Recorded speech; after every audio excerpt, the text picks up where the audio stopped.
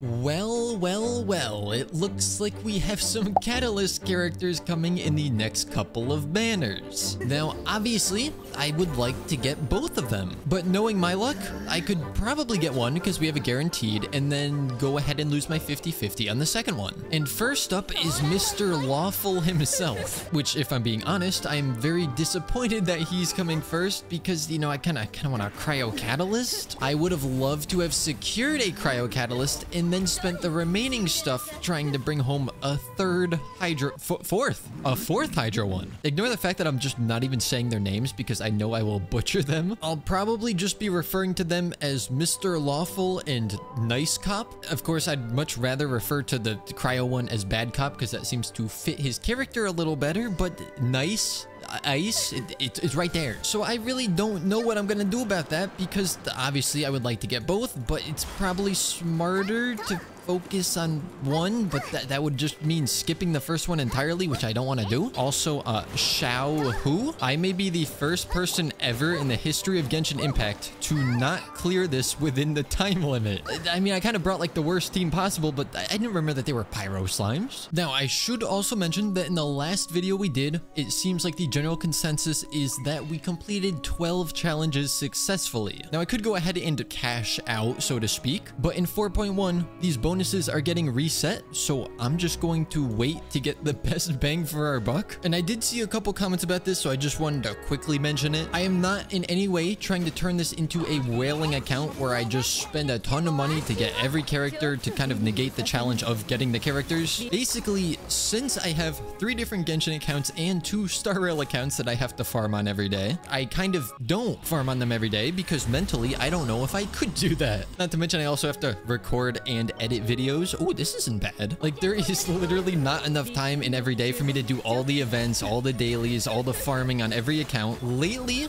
I've just been trying to spend resin so we could at least continue to make progress with building characters. And this is kind of like a rare case because there's 2 5-star catalyst characters coming, and one of them is the cryo catalyst that we've been waiting for. So basically, me spending that money on this account this time is just my way to still potentially be able to get the characters while not having to completely lose my sanity by farming everything on every account every day. Though just as a disclaimer, I am not doing this every time there's a new catalyst character. Putting that aside though, I was planning on trying to finish up some stuff in Dragonspine, like getting the Frostbearer tree up to level 10 so we can get that catalyst. You know, I figured a cryo catalyst user would probably benefit from the catalyst that's from a cryo-y place. But then I did some research into that catalyst and I don't think it'll actually be that useful. The catalyst I would rather go after is the one that is craftable in Fontaine, and I am almost positive that I will not be able to buy this. Flowing Purity? Yep, we need 10 of the little jellyfish bubbly things. Okay, in what universe are these self-defense weapons? If you're wielding one of these, you don't have to worry about defending yourself. You have to worry about your enemies laughing at you. But now, it is to the ocean, and I'll just be needing 10 of you.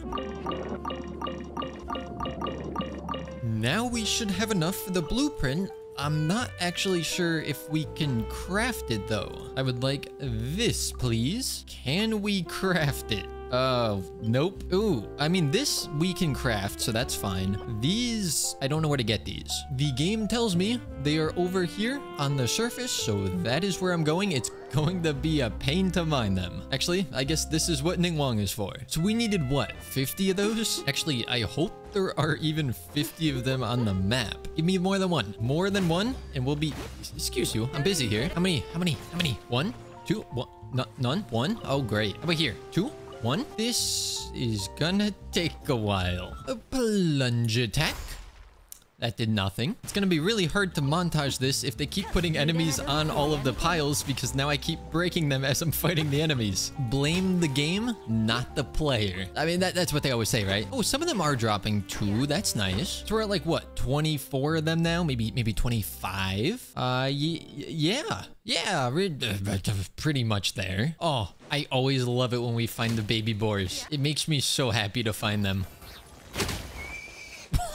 Okay, that was a bit more morbid than I thought it was gonna be. That boar had some bounce to it. Okay, it has come to my attention that it may be in my best interest to open up the interactive map, as I've been going around for a little bit, and we are up to a grand total of 11. Did I say 11? I meant 13. 12. Did I say 12? Because what I actually meant was 14. Perfect. And then the 14 jumps up to 16. 15, but then you go ahead and you multiply 15 by 2 to get 30. And after that, you just add in the square root of 400. Then you just add in a couple more and bada bing, bada boom, you are at 51. I don't know how you necessarily forge a book, but I mean, I'm not the expert on that topic. It just seems like a lot of the new characters do stuff with their HP. So that sounds like it will be a decent weapon if the new Catalyst characters do something with their HP. And I'm sure that their kits are officially released at this point, but I would still need someone to explain it all to me in Razor terms, so it wouldn't even help if I did read it. Oh boy, what are these? What are... right. Well, okay, real question. Why do we still have daily restrictions when Star Rail doesn't? I'm just saying, it would be so much easier to not have to worry about what day it is when I go to play the game. Because most of the days that I do log in, I end up not being able to farm what I need to farm. It's okay, in like version 9 or 10.0, they'll probably remove that. So we can all look forward to that in like 3 to 4 years. Oh. I'm getting a tutorial for the Catalyst. Is this the first weapon that comes with its own tutorial? Oh, wait a second. I always randomly check the wishing menu because sometimes I forget that I have wishes that I'm saving for when I'm on camera again. And apparently, we have 6 Acquaint Fates. So maybe, just maybe, we can get the 4-star. I would prefer a Catalyst weapon, honestly. Although to be fair, I suppose Constellations for 4 stars would also be kind of nice. And I don't know how much pity we have because it's been so long since we actually got a 5-star on here. Or really just since we've done that many pulls. Just 1 Catalyst 4-star and I will be happy. Okay, 4-star. Anything Catalyst related? No, the game is not listening to us. Now, you have to give me a second 4-star to make up for it. And you don't. The absolute audacity of this game to not give me exactly what I ask for every time I ask for it. Actually, you know what? It's fine. In exchange, I'll just ask that on the next 5-star banner, we get early pity. Speaking of which, can we even get early pity? Oh, yeah, okay, we're gonna need some early pity. Here's how the wishes are gonna go, by the way. We're gonna get early pity. We're gonna bring home Mr. Lawful. And in the same 10 pull, we're also gonna get his C1 and a Mona Constellation. Then I'll have a ton of pulls left for the nice cop, and I'll also get his C6 in 110 pull. I mean, people always talk about manifesting, right? So the fact that I said it means it has to happen or something. People sometimes tell me that I'm too negative and I need to be more positive. I have to have a more positive outlook on life, right? And I never understand that because I am very positive. I am incredibly positive. Positive that I won't get what I'm hoping for. Well, here's something I didn't really account for. You see all the red exclamation points all over the UI, like everywhere? Yeah, well, you know what that means. We are officially in a new version of Genshin. I don't know exactly how it happened though, because I thought this video was definitely gonna be out before this update. And obviously, with this update comes one of the new Catalyst users. The thing is, I still don't know if I should pull for him or not. Also, I have absolutely no idea what he does, so we're gonna find out right now. Oh, what is this? Oh, that looks fun. Although that is a very long charge up, so you probably want a shield or just some good healing. Oh, you can move? This is weird. This reminds me of something, but I can't think of what it is. Okay, the fact that you can move with it is very good, because I was just gonna say you could get knocked out of this so easily. Oh, I kind of want to pull for him now. And look, the trial puts him with a sucrose, so I have a sucrose. Let's see, what does E do? Good damage. What? This is just so funny to me. All right, what about the Q? We, damage. More damage. How about some more damage? How about one of these? How about a little bit of this? Should I read what he does? Probably, but I just want to mash buttons a little bit. Oh, apparently, thanks to this artifact set, it looks like you can build him with stupid low crit rate. And that way, when you're using his charge attack, you get 36% additional crit rate. I'm sure this is not news to any of you, but I don't really look into this stuff that often. Oh, and he's got a built-in hydro damage bonus. So essentially, with the correct artifact set, you just shove crit damage and HP percent, and you win. Okay, so if we charge this here, yeah, if you grab those little particle things, it makes his charged attack charge faster. And it just looks really goofy the whole time. So I guess the question is, for this account, how can I synergize him best if I were to pull him? The Sucrose, I like the idea of Sucrose to bunch all the enemies up. Like we just throw that out there, and then one of that, and then some of this, and look at the damage. And then I guess I could replace Fischl with Yaimiko. And also with this update, the packs did regain their original bonuses, which means because of the last video we did, I need to swipe a little bit. And as I mentioned earlier, you guys said we completed 12 challenges, so 120, so 100, and then 15 and 5 is 120. I'm at least capable of doing that kind of math. Oh yeah, and then we get the extra primos for just playing the game. After a bit of consideration and debating with myself, I have decided that I do believe we will be pulling for Mr. Law. At least, I think that's what I referred to him as earlier in the video. And as such, there is only one place that we can go to do this. We'll be standing right at the scale of justice. And for a team, we'll have Barbara, just, you know, because Hydro. We'll have Kokomi, because fellow Hydro fish person. We will put Yanfei, because she also works closely with the law. And then Mona is another Hydro character, plus she, you know, sees into the future, whatever. So we're definitely going to be getting 2 copies of him in a 10 pull. Though I feel like Yanfei is the best one to do this. So, to a theater of literally nobody, I will now perform the miracle of bringing home a 5-star at early pity. In case you're curious where the pity is, because I probably showed earlier, but I already forgot. It's 3. It's very high. And on our very first 10 pull of the video, yeah, I figured that'd be too good to be true. Also, there's no 4-star catalyst user on this banner, so it's gonna be a little rough for us if we have to keep pulling on here. But going up now to 24 pity, nothing early yet, but that's gonna change soon. It's gonna change, trust me, because going to 34 pity, I'm feeling a double 5-star on the next one. 44 pity sounds better for that, actually. And we're still just getting characters I can't use. So 44 pity, you know, 40, it sounds nice. 44 pity, 2 copies. No, okay, more official. Here we go, 54 pity. You could do it. You could do it, game. I believe. It's becoming hard to believe. I'm losing faith in this. We are now going to 64 pity, and I thought that was gonna be gold for a second. I really did, and it wasn't. And yet again, Fischl. So this brings us, oh gosh, we're gonna run out of primos.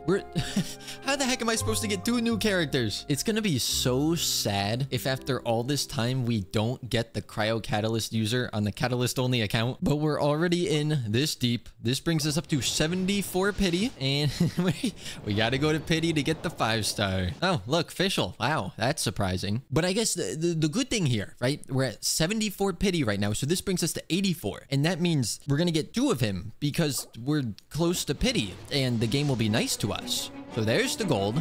It's guaranteed to be him, but it's not guaranteed to be 2. And it's going to be 2. Ignore that. So here is the first one right there.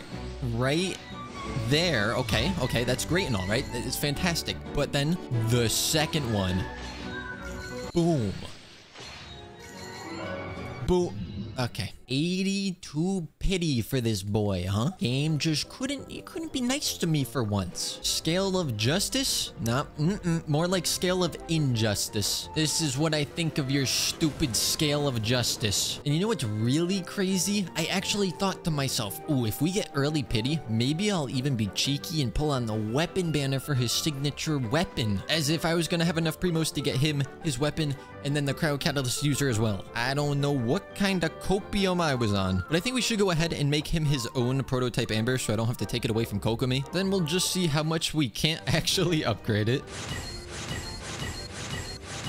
I must say, I am quite surprised with how high I was able to bring that right away. I can't max it out yet, at least not today, but that's pretty good progress for me. Now, leveling is going to be a very different story. The first one is obviously free for us because we did his trial, but beyond that, I don't think we can go very far. What the heck is this? Wait, what's a Fontomer Unihorn? Explain? Someone explain? What is this? It's like Xerneas and Kingdra had a baby. Thank goodness that these wings look good on him, because I really don't have any... I guess those aren't bad either. Before I investigate the sea reindeer, I do want to try my hand at this artifact domain, see if we can get a little lucky in there. No, perhaps our luck on the poles didn't go that great because all of our luck's gonna be in the artifact domain. I'm still waiting for the day that I finally get 2 5 stars in the same 10 pole. They don't even have to be like the right character, the banner character. They could be literally anything. I just want it to happen so bad. Then the good thing about this specific team is even if our new boy goes down, it doesn't matter because we still have Hyper Bloom, and I'm sure he's gonna go down. Trust. Like, look at this. And somehow he's still up. Okay. Oh, there's a second wave. I was so proud thinking that we actually handled this pretty well. But you know what? It's not going terribly. Of course, I think I owe most of that to Kokomi. Let's see. Our first ever run in this domain on maybe any account, and we get... Is this even the right set? I think this one's the right set. It's HP. Which, I mean, we want HP. I can't say it's the best piece I've ever seen. I gotta be honest, this is such a goofy play style. Don't get me wrong, it's fun, but it's just weird. Like, this is not at all how I expected him to play.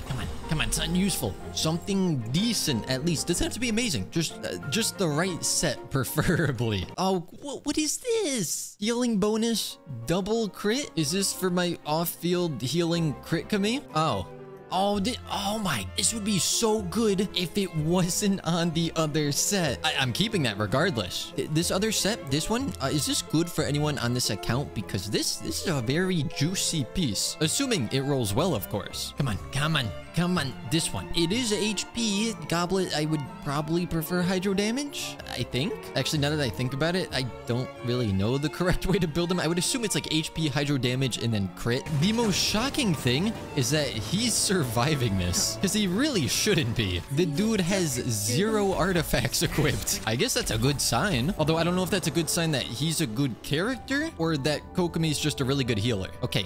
One chance. Not what I was looking for. Oh, right. Talents.